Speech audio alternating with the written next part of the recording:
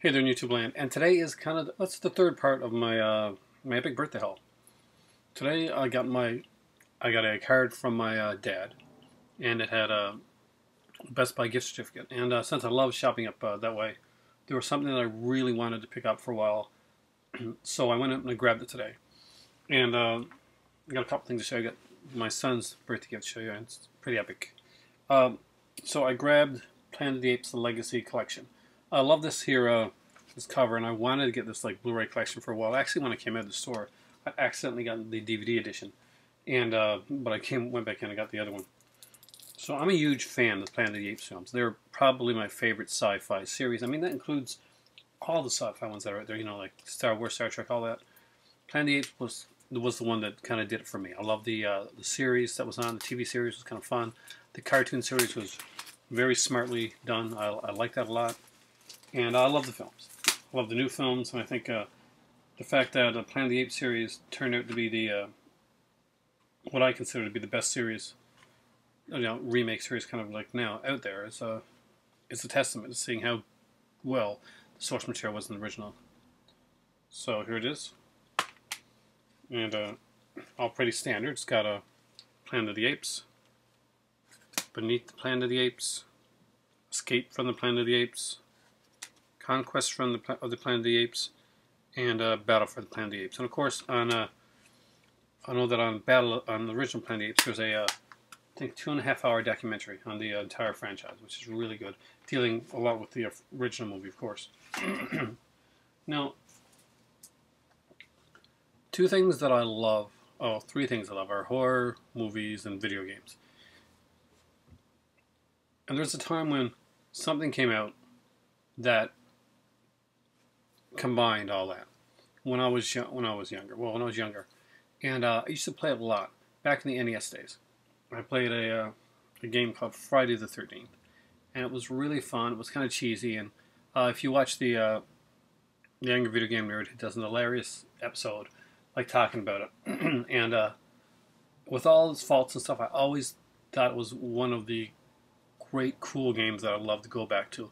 And nothing beats Friday the 13th and throwing rocks at zombies and bats, and it's just crazy stuff with insane a labyrinth of whole areas to get through and stuff like that. So my son, who never buys me movies because he knows I've got a lot of films, tries to get me collectibles.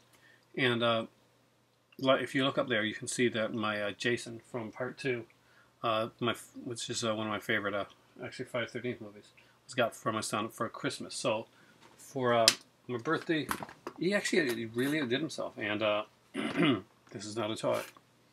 It is the Friday the 13th Jason Voorhees mask from the replica from the game. So there's the game box right there. You can see it there. And of course, this is the glow in the dark. They're kind of like the oddly colored one, because Jason's suit was very oddly colored in there. So it got it here like this. It's Jason prop mask, gorgeous mask. Really proud of this. Actually, this is just an amazingly done collectible. It's going to go into my go just like this here, right into my case, right into my collectibles case. I love the fact that they got the wording on the front done kind of like almost like an 8-bit type of wording. If you can see that up there, hopefully you can. You can see that the background is what the rooms looked like when you went into the cabins in the Friday the 13th game. So this is cool. You are dead. All your friends are dead. There's no hope. It's so again, amazing stuff here. Finally have my complete Planet of the Apes Blu-ray collection. I've been wanting this for a long time. I love this artwork. I just think it's amazing. Incredible the way they got it done. I missed out on the other Planet of the Apes set at one time. It was like a book, and I kept going to buy it, and it was at Future Shop for ages, and then I didn't buy it, and it sold out. So this is the next best thing for finding the Planet of the Apes, and this is just an incredible set. And thank you, Dad, for actually getting this one, letting me get this one, because I've been wanting this for a long time. So thank you, Matt, for getting me this amazing thing that I'll be honest with you guys, I did not even know this existed. I knew there was a figure out there, like a wasn't a Comic Con exclusive last year at San Diego Comic Con. They had like a Jason figure, which was really cool, and we had kind of like thought about going to the Comic Con that year, and we ended up not going. We had other things we had to do. I started, I think I started a job around that time, so we couldn't do it. But but now I have the Jason mask. I love this. This is awesome. As you guys know, I do collect masks, and I got a few Lucha Libre masks, Luchador masks. I got the Orphan Killer mask, and I got the Scream mask. There's a couple others that I have. I got the Kane mask, but the cheap Kane mask I got it's really nice. If you ever seen my Facebook, you see me posted the picture with me and the Kane mask. So, thank you guys for watching. I'm stoked, so stoked about having the Planet of the Apes Legacy Collection. Finally, I love the artwork. Again, it's just amazing stuff that they did here. And my latest in the line of collectibles. And this is a pretty cool. NECA does really quality stuff, so it's nice to see something there. This is the Real Toys line, and I love the Real Toys line. I have a couple of their things right now, actually. Up there, if you look. NECA is one of the companies I like a lot. Usually when we have the Sci-Fi and the Rock convention here, that's one of the conventions that we have here. Most of the time, I usually find like one NECA that I usually pick up. Whether it's like Bud over there, or along the lines of the of a Creature from the Black Lagoon with the Jude Adams one, or one year it was Chop Top, which should be there somewhere. I can't. Where's my Chop Top at? It must have fallen over. But so from my better half, who's over there playing on the iPad, from me, who's about to have some tea. Yeah, it is time for tea. And from 8-Bit Jason. Have a good night, and enjoy some tea and play some video games. Oh my god, I almost forgot. I cannot let this one pass. Nintendo had a huge announcement yesterday. Did you watch Nintendo Direct? If you were like, oh man, should I have gotten a Wii U? Yes, you really should have, because right now Nintendo announced that the Virtual Console has moved up to include Nintendo 64 and Nintendo DS games. Super Mario 64 is like extremely cheap to buy right now on the Wii U console. From if it's still on sale. I haven't got my Wii U hooked up yet, but I gotta check it out. They just did some amazing stuff, some great announcements. They're going some big places with the Amiibos. They're even doing Amiibo cards. I'm not sure if I like the Amiibo cards as much as the regular Amiibos, but it's cool that they're going to be doing stuff with that. The Amiibos are now going to be used.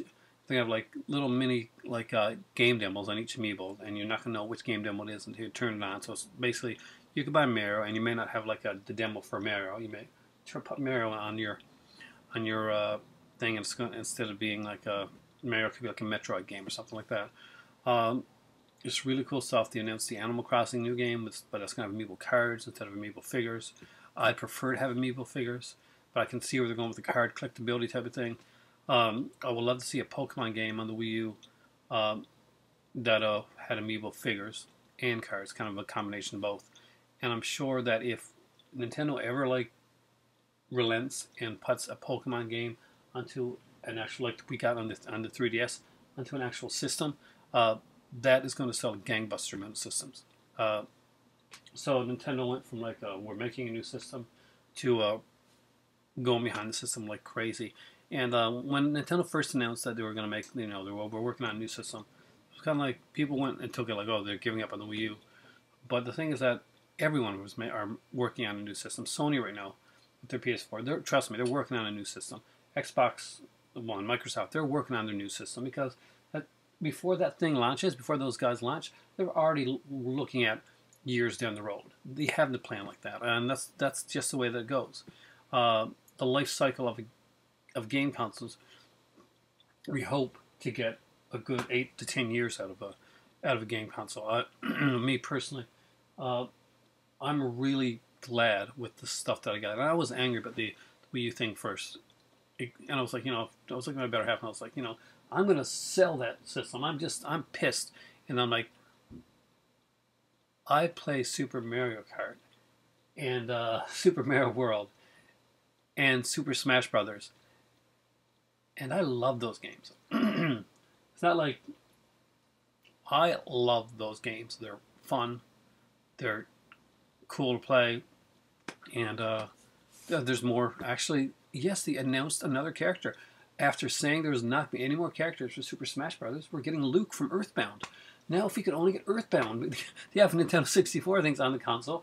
Well, I want to play Earthbound again. I'd love to play it on the Virtual Console.